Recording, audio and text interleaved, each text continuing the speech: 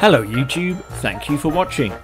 In this video I'm going to be showing you how to change the oil on a Porsche 911. I have a 997 Carrera S and it's one of the easiest cars that I've ever changed the oil on.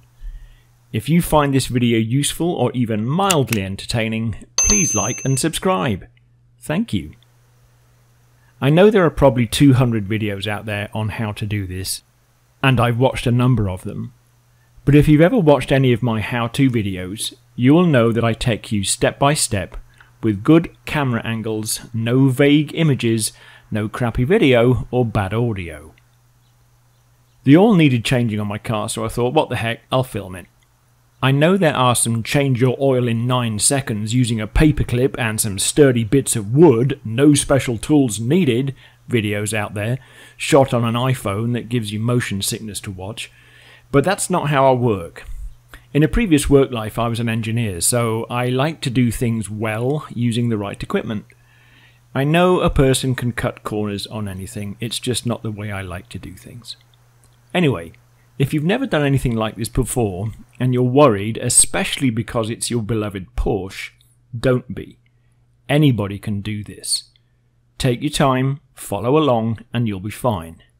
You really can do this yourself and save yourself hundreds of dollars each time. I believe one of the success factors in doing anything yourself is good preparation and using the right tools. Changing the oil is a really simple thing to do on this car. If you're going to do this yourself, and you should, why risk your gorgeous car because you didn't want to spend $100 on getting the right kit? The equipment costs will pay for themselves the first time you use them, and there is something immensely satisfying about working on your own car, even if it is just an oil change. I'm going to place a list of all the tools I used with links down below. You don't have to use all these tools, but it certainly makes the job a lot easier, and if you want to do a good professional result, this is the kind of stuff you're going to want to have. So you're going to need a torque wrench. You're going to want an oil collection pan. Obviously some motor oil. I use Mobil 1, fully synthetic. Some wheel ramps, an oil spill mat, that's really handy. The oil filter, of course. A filter removal tool, that makes your life a lot simpler than one of those strappy things.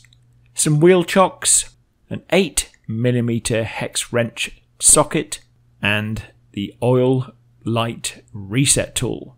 Now that one is important because you will not be able to get rid of the change your oil light on your dashboard without one of these tools. So that's it. The links are below to all these items, and that is what I used in this video.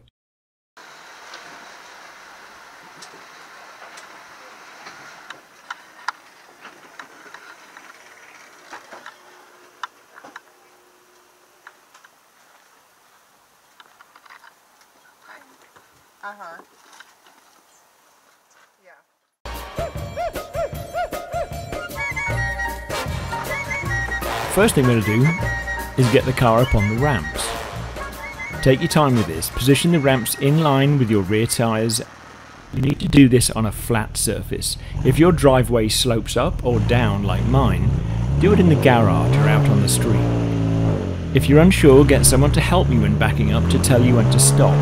Don't let the car idle for ages once you've got it on the ramps. Turn the engine off. You do not want the oil to become scalding hot. Once upon the ramps, put the handbrake on, put the car in park or in first gear if it's a manual like mine, and put some wheel chocks under the front wheels. Make sure you have all your tools ready. You're going to need your socket wrench, you're going to need an 8mm hex socket and your oil pan. Put your protective gloves on and we're ready to go. Get the oil pan ready, loosen the sump plug to finger tight with the socket wrench. Check your oil pan is in place and unscrew the plug with your fingers. Be ready for the oil to come out really fast. There is a washer on the sump plug known as a crunch washer. It may have fallen off when you took the plug out. If you're not replacing the washer with a new one, you'll need to find this. Most oil pans come with a mesh on the top, so you can easily dig out anything from the mesh that might have fallen in. Let the oil drain out, and this is probably the most time-consuming part of the whole job. Mop up any spills you may have made whilst you're waiting. Once the oil is at a slow drip stage, it's time to remove the oil filter cover. The easiest way to do this is one of these. It's a filter remover that is the exact right size and has a 1/2 inch socket wrench hole, so you can put your socket wrench to make it easier to move. Make sure your oil pan is aligned under the filter this time. Put the filter remover firmly onto the filter housing, insert your socket wrench and gently turn until finger tight. Remove your wrench out the way and turn the rest of the filter cover by hand. Tip any oil from the casing into the collection pan. The old filter may still be in place. If it is, just gently wriggle it free. Let all the oil drain out, and while it's doing that, inspect the old filter. Have a look for any tiny shards or pieces of metal. Check between the folds of the filter. If you see any bits of metal or other debris, you should get the car into a mechanic to get it checked professionally. It could mean there's something going on inside your engine that you do not want to be waiting too long about. Get your new filter, push it up into place, and you'll feel it click, almost click into place. And once it's there, it'll sit there without you having to hold it. The filter housing has an O-ring seal near the threads, and your new filter will have come with a replacement. Remove the old ring filter, taking note of where it sits actually on the filter casing. Roll the new O-ring into place. Open one of your new jugs of oil, dip your finger in and smear some new oil around the seal. Now you can screw your filter housing back into place. Do it up finger tight for now.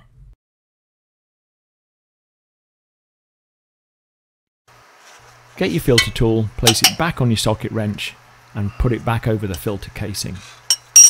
And now it's time to tighten. When you feel it start to get tight, just go a little further. You don't want to be putting all your strength into tightening this up. Do not over tighten it. You can use your torque wrench if you're unsure, and you want to set it to the value that's coming up on the screen right now. So that is the value for your torque wrench for your filter casing, not the sump plug. So now it's time to get the 8mm hex socket. Set your torque wrench to 37 pounds per square feet, coming up on the screen. So this is the setting for your torque wrench for your actual sump plug. Put the torque wrench onto your hex socket and put it up onto the sump plug, and then turn. Turn the wrench until you hear the click. Once it's clicked, you'll know that that bolt has now been tightened to the correct amount, 37 pounds per square foot, as it is on my car. You're now set. You're now ready. It's time for the new oil.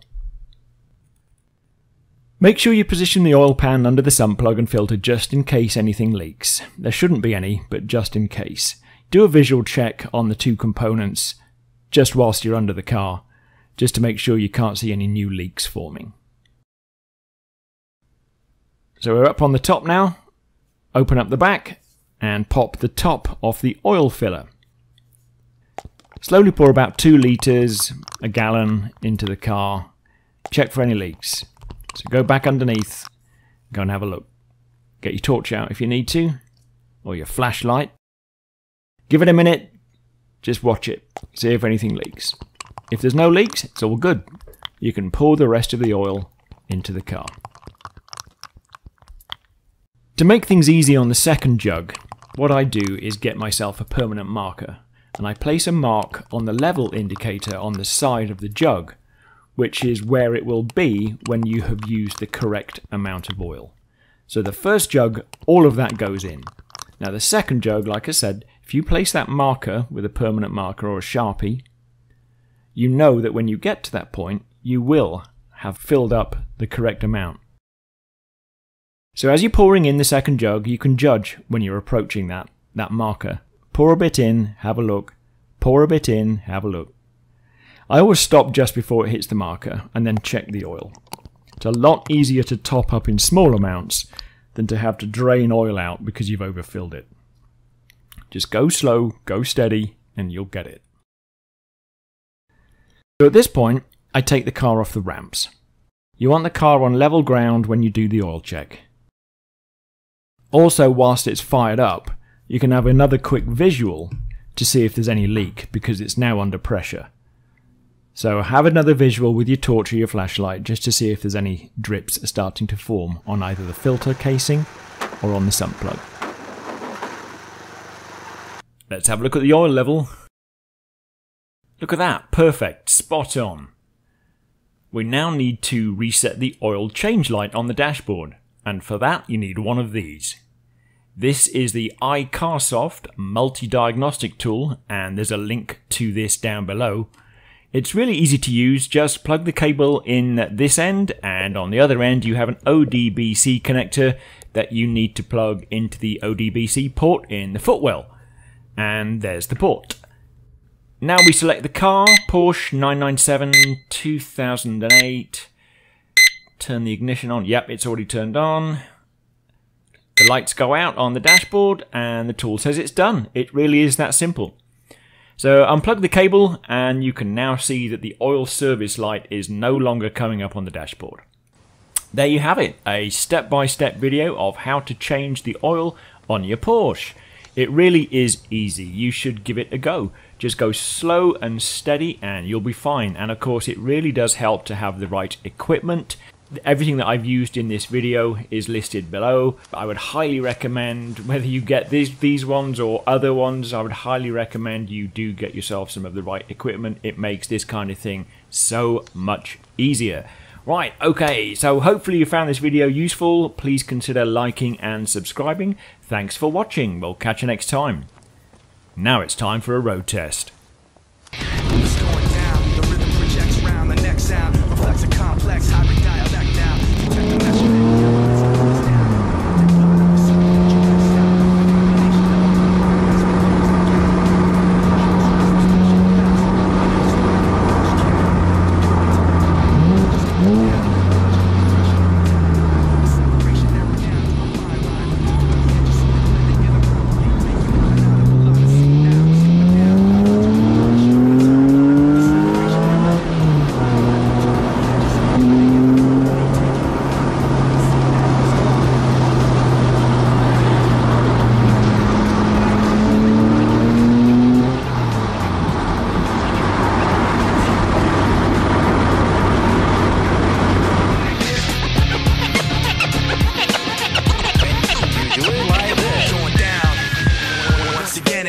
Composed sentences, altogether venomous. The four elements of natural force projected daily through the sound of the source. Everybody on board as we blend the sword with the pen. The mighty is the weapon swinging right for the chin. To elevate mental states long gone with the wind. To defend men from shoddy imitation pretends it's going down. Style assimilation, readily trekking through the weaponry of a pure pedigree. Cleverly seeing through whatever is ahead of me. Whatever the weather be, we advance steadily. It's going down subterrestrial hot. A rhyme regiment is calling the shots.